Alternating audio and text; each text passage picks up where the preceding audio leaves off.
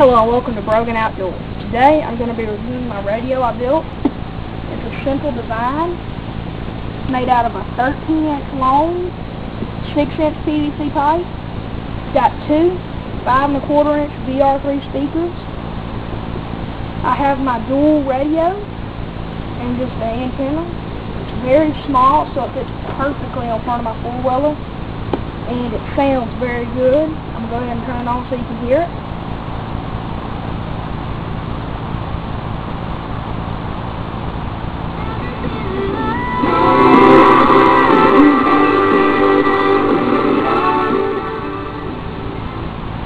This is a 60-watt radio, and I duct taped it to make it all match and to make it sealed up nicely, and that's about it.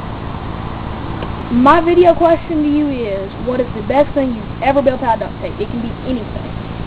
So if you have an answer to that, or you just want to know how I built this, leave a comment in the comment section below, and subscribe.